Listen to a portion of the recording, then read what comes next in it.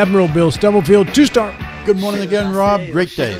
Maria Lawrence, an all-star. It's a great day to be here.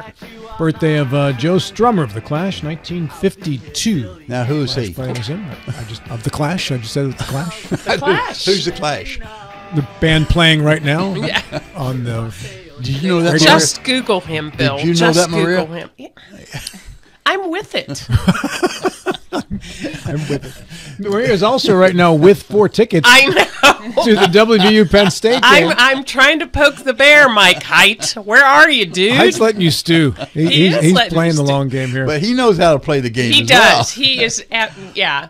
You got 2 people who are competitive to a degree. Sounds like only one's really competitive. Yeah. The other one's kind of backed off. He's right backed now. off. And that's okay. I mean, this is Height's way of getting back some of that $2,000 he spent to get killed by John Gilstrap in his latest in the novel. new book. Yeah. That's right. Which is out. Zero Sum.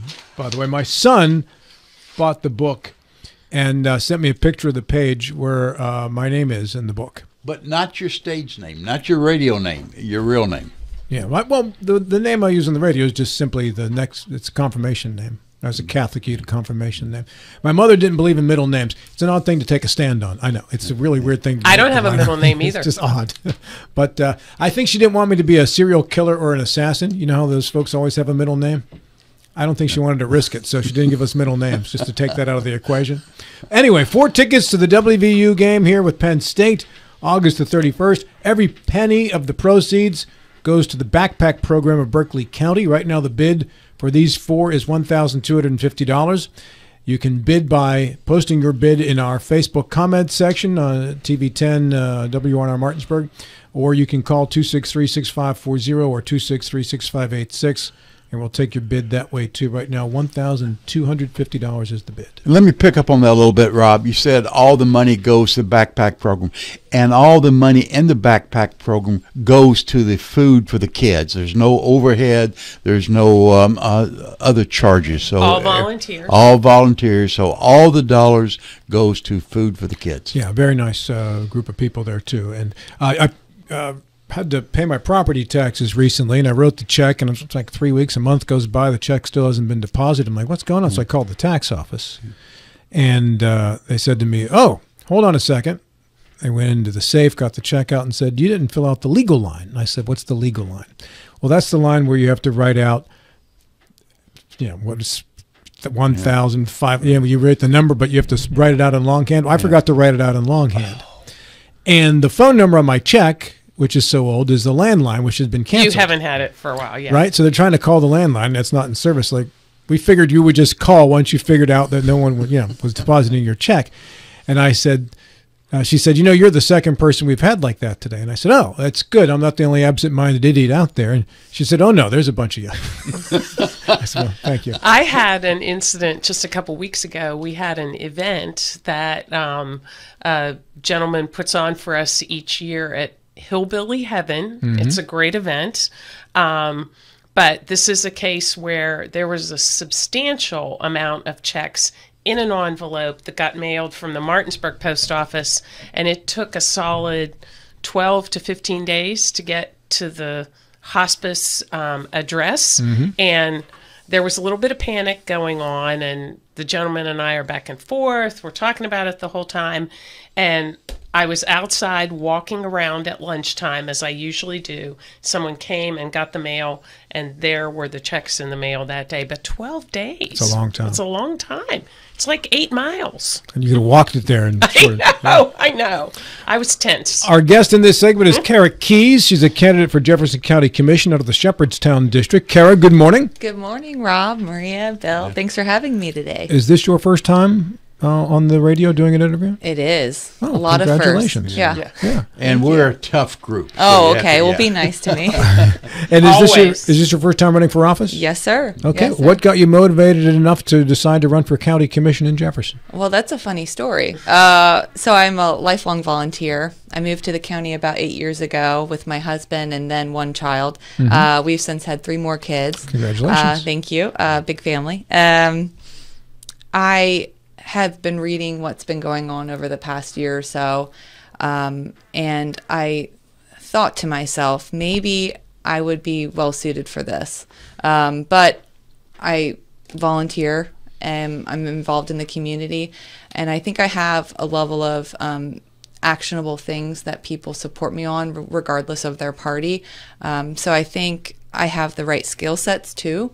So when a few folks came and promoted open commission spots to an organization that I attend, I first joined the Planning Commission, and that was in April of 2024. And I was interviewed by the commission and ultimately appointed. And then from there, I kind of got to know a little bit more. And when the decision was made, they did, Jefferson County Republican Executive Committee did put out a post saying that, you know, applicants are eligible to apply if they live in Shepherdstown Magisterial District or the Harperstown Magisterial District, Harpers Ferry Magisterial District. So I'm located in the Shepherdstown Magisterial District. So I put my application in and was interviewed on July 2nd and was approved and appointed from the Jefferson County Republican Executive Committee. Now, Cara, there's been a lot of moving parts in the Jefferson County Commission, and I, for one, am kind of confused. There are 5 seats, 4 of which are up for election this year. Is that correct? That's the Jackson seat, the old Jackson seat, the old Krause seat, the Jane Tabb seat, and the seat that Pasha is currently occupying. Is that correct? That is correct. And for each one of those, there will be a Republican and a Democrat nominee that has been established. Correct, and I believe there's also a mountain party for the Charlestown. For the Charlestown. So there's 3 in that seat. Yes, because Mr. Cook, was it Mr. Cook, I think, that was recently disqualified from serving in that office because he did not have 60 days of Mountain Party membership, I think I read is what it was. Correct. That's for the Shepherdstown Magisterial District. That's where the seat I'm going to be running for. Yeah. The Mountain Party candidate, I believe, is David Tabb, who is running for the Charlestown seat. Charlestown. So of the 5 magisterial districts, 4 will be competitive seats. And one of them will have 3. The others will have 2 competitive seats. Correct. So this is an unusually large number of folks running for county commission. That's correct. Yeah. It's unprecedented, Yeah. and we need to get back on track. I think that's one of my goals for even doing this, putting my family in this. Losing my privacy. Yeah. For what purpose? So if we can get our county back to a civil, professional environment, then I'm willing to risk that loss of privacy. Well said. I, again, being in Berkeley, kind of looking afar to Jefferson County, civility has been lost. You're right. And a lot of the dialogue around the county commission. You're so right. Yeah. Are any of those seats, Cara, you can't have more than one person from a certain district? Are you in that place? Do you know Bill or do you know Cara? By definition, they all are. You have to have someone from different magisterial districts. So everybody who gets the top vote will be placed in, will win the office then, not some weird configuration of magisterial districts. That's already been sorted out at this Okay, point in time. okay. What's interesting, though, is that even though we have 5 magisterial districts representing 5 areas in our county, which I think is great if you're fully involved in that area, the whole county still votes for you. So even though I represent Shepherdstown Magisterial District, everyone that is a registered voter in Jefferson County can vote for all of the 4 of the 5 county commissions, which is very exciting. We have a great opportunity to put in some new blood and get things back on track. And I understand you've already been attacked by one of the previous county commissioners as being not extreme enough. Was that? Yes. You can't please everybody, and I think I'm going to lead with professionalism and civility, and that is why I'm doing it, and I'm going to stick to my guns. Yeah. Yeah. And tell us what your guns are, if you will. Yeah. Okay. Well, I think there's 4 keys to getting back on track. So, Cara keys. Common sense, civility and professionalism, transparency, having more open forums for residents, and then the last thing is sustainable growth. The last one is something that I think my professional background and my skill sets will actually bring something to the table, which I think is very important for voters to understand. Electing someone based on your party and lack of skill sets to actually serve the county in a professional manner will impact the county. And what is your background? So I am a commercial and land use appraiser. So I appraise all types of commercial and agricultural properties, conservation easements in 3 states, and I've been doing that for about 10 years. So I'm certified. I'm a certified general appraiser in Maryland, West Virginia, and Virginia. So Jefferson County is just one of the many areas that I do work in, and I have a lot of really good ideas of ways that we can tweak things. I've listened to residents. I understand a lot of concerns are we're growing fast.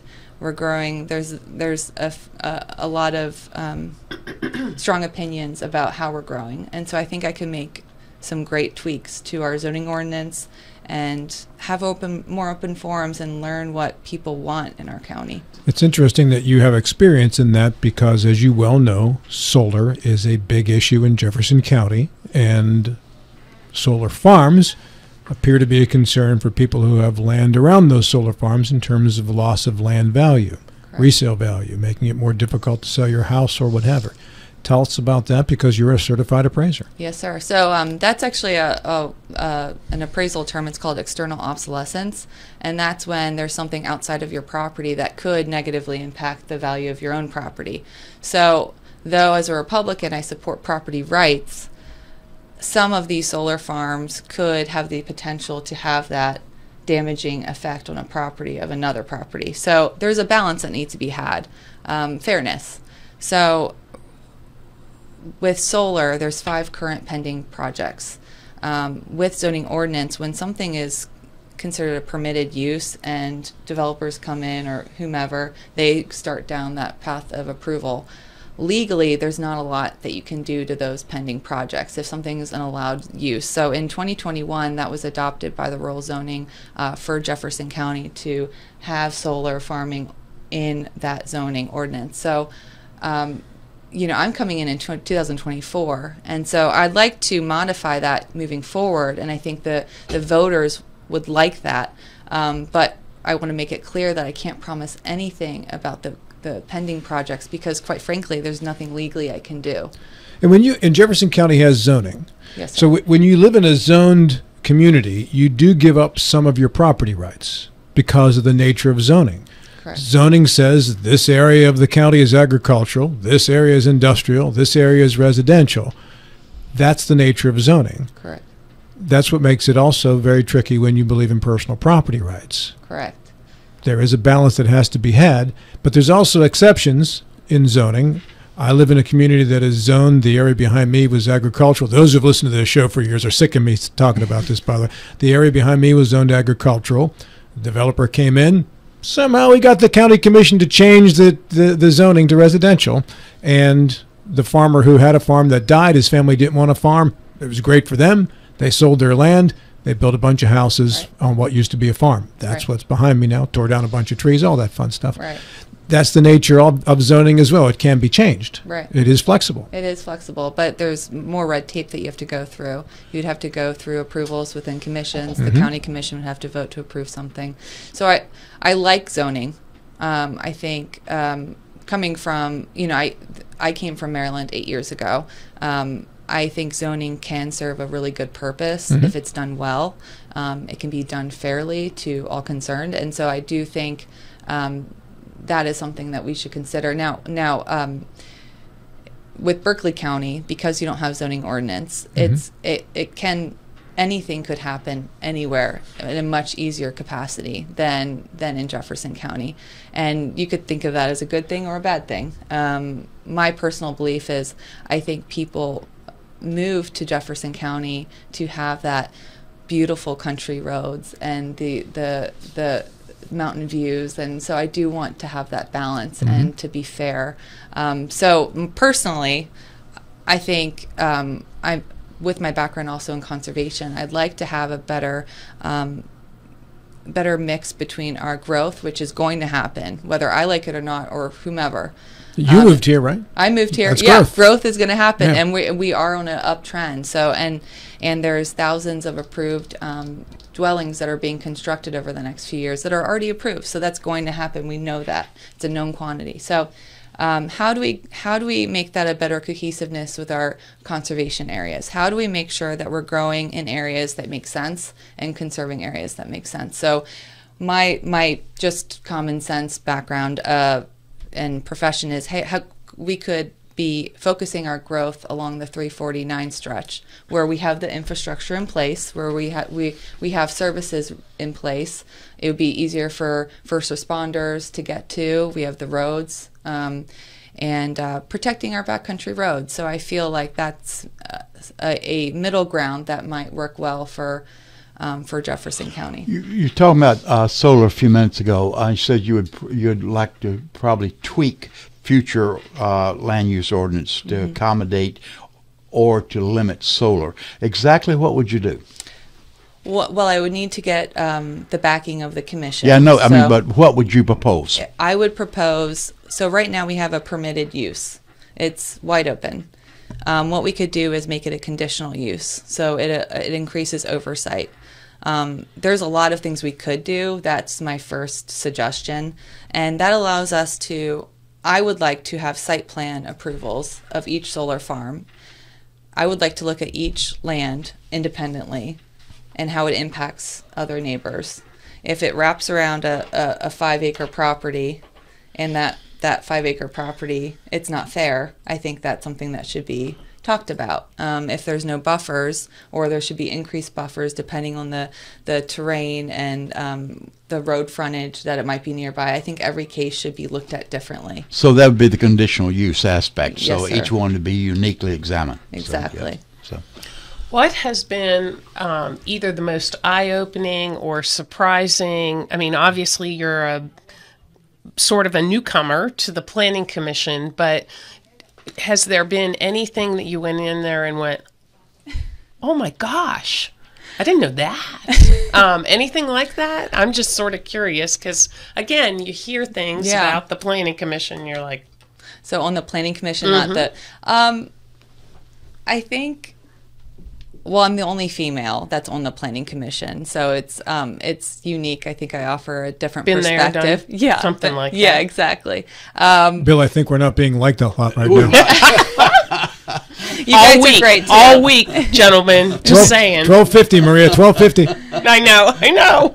Somebody's going to come in at 1251. Yes. Oh no, you're fine. I think nothing too much. I think what was interesting, my second meeting or so, there was a very, very, very heated discussion over a new development that was being proposed, which it was my second meeting. I'm new to this, and I'm trying to be fair, and so I'm looking at it from both angles, and I was the one dissenting vote for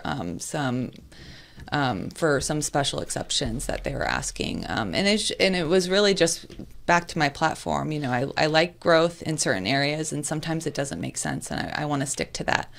So I was the one dissenting vote, and I think it gave me a little bit of credibility now, like moving forward. Now that I'm running for county commission, people know that I'm going to look at each thing with a fresh perspective. The other thing that's surprising too is, without getting too deep into it, the level of, I guess, people want, now that I'm new, they want me to pick a side immediately. They want to put me in a box. They're going to label me one person, someone's person in this, you know, and so it's interesting. I fully am prepared to stay in my lane and to do what I think is right for this county and be professional. So I plan on doing that. You mentioned earlier that zoning, and Berkeley County does not have zoning, Jefferson County does. A driver, I think, for development is that of water, the availability of water. That's part of it. And if you pull away from the supply of the Potomac River, then we're on a very fickle, I think a very undependable source of water. Does Jefferson County and Berkeley County put in an aquifer management years or so ago, before a large development was built, they had to do a water budget, not only for today, but had to look back historical. Right. That would ensure that a new development would not penalize an existing homeowner by all of a sudden not having enough water. Right. Does Jefferson County, I do not think, has anything like that. Are you familiar with what I'm talking about? Yeah, I'm familiar. Yeah. I don't think they have done anything recently. Yeah. One of the other things that impacts growth too is impact fees. Yes. And so Berkeley County does not, to my knowledge, does not have impact fees. We will. You will? Yeah, the legislature gave us authority just recently, and Okay. if they've not been implemented, they will be in the next few weeks. Oh, months. good. Yeah. That's really good. And really that just pays for the impact of that lot or townhouse. But haven't they become kind of a political football in Jefferson County? For example, I think $1 is given to the schools. Yes. Some ridiculously small number. Yes, and I think, to my knowledge, the current county commission is working on a study to understand a number figure of impact that should be addressed in our county. And I think, honestly, I think all 8 or 9, I can speak for maybe 8 of them, from what I've heard, is all the folks running do support impact fees. So I think that's a bipartisan support. Bill, we're done. Okay, sorry. That's it. I got that clock there for you, buddy. Hey, I was so involved in this. I know you were. We got to take our final break here and back with the final 50 seconds after we do these with Cara Keys running for County Commission in Jefferson.